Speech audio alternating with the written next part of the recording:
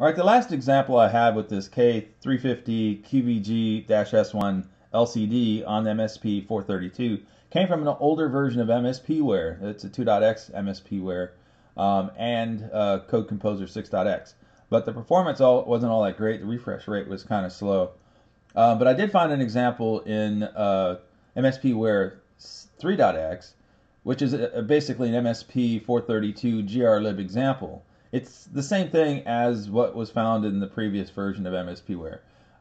It just doesn't have the label for the screen.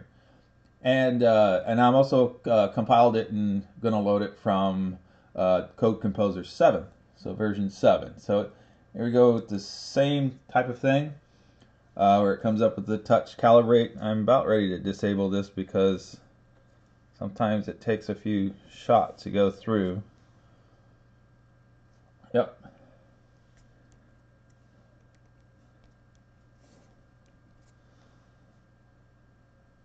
Yeah, I'm probably going to disable this because I don't really think it does anything except for annoy me. Yep. One more.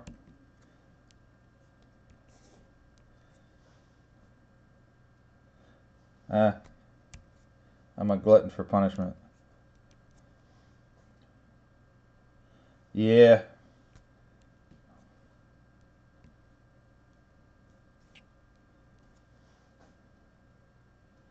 Okay, so we got it. Sometimes it takes a few tries. So there's the same menu, the same graphics. So let's go through an example. Let's make sure it gets the right one. There it goes.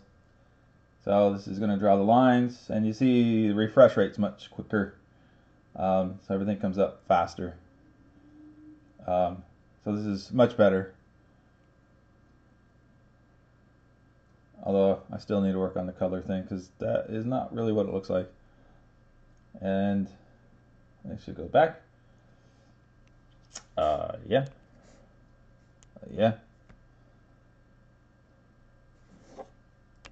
There we go. I'll go with this one. These are just images that are inside there.